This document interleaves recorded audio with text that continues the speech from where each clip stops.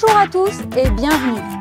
As we just saw with Sunny in Shanghai, ST's desire to make security more accessible extends to many applications. 2 years after the launch of the STM32U5, the desire to help our customers obtain a SESIP Level 3 certification is transforming many of our devices. That's why we are happy today to announce the STM32WBA, the first wireless STM32 to open the way for a Bluetooth Low Energy 5.3 and SESIP Level 3 certification. So, what's new? First of all, the radio received significant optimizations. It is the first of its kind to reach plus 10 dBm in output power. What does that mean for your application? It means that it can offer a more robust wireless link when connecting to a device, even if something is absorbing the signal. Take a wearable connected to a phone, for example. When the wearable is in a backpack, the signal must cross the bag and the user's body, which may cause issues. However, with an output power of plus 10 dBm, engineers enjoy a strong signal and reliable link budget. But that's not all. The STM32WBA also supports long-range transmission, a high-speed data rate of up to 2 megabits per second, and advertising extension to optimize communication management. And while the WBA52, the first WBA, focuses only on Bluetooth Low Energy, support for other wireless technologies like OpenThread and Zigbee will arrive a bit later. We are also really proud to announce the STM32WBA today because it represents a new approach to wireless microcontrollers. The original WB had a Cortex M0 Plus running the radio stack and a Cortex M4 for the application. The WBA uses a single Cortex M33 running at 100 MHz with a score of 407 in core mark. What does that mean for you?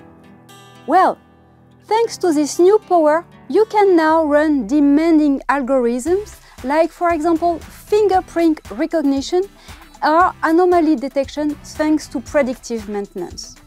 Moreover, this one core simplifies developments, provides a better performance per watt ratio, and benefits from a certain maturity since it borrows from a well-known microcontroller, the STM32U5. Indeed, that's what makes the STM32WBA special. For example, the WBA supports low power, stop 0, stop 1, and standby modes that developers find in the STM32U5.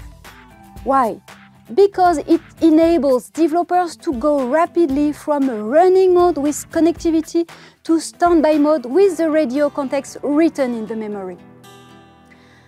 Thanks to this optimized mechanism, the WBA offers greater power saving and fast wake-up times than its predecessors. We know that strong security is also something that more and more of you must deliver. That's why the STM32WBA is the first ST wireless microcontroller to provide a SESIP Level 3 certification. The Cortex M33 and ST's firmware provides functionalities like Trust Zone, Trusted Firmware, Secure Boot, Secure Debug, and more.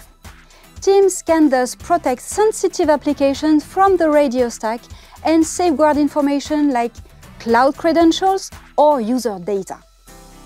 And thanks to STM32 Trust Initiative, developers can also save time and resources. ST will have specific content on the STM32 Wiki to assist the community as it implements BLE-specific applications that rely on powerful security safeguards. The new devices will also include mechanisms protecting against physical attacks, such as 4 anti-tamper pins, a unique hardware key, and more. In a word, the STM32WBA represents a new era. It is a foundational shift for companies working on wireless devices. Moving to a single Cortex M33 core introduces a new level of simplicity, power, efficiency, and security. The best way to get started with the STM32WBA is to grab the Nucleo board featuring the WBA52 and download its Cube firmware package. But this is not the only announcement we have for the STM32WB series. And to learn more about the exciting developments around Matter and WB modules, let's talk with William in Brazil. William, take it away! Merci et au revoir!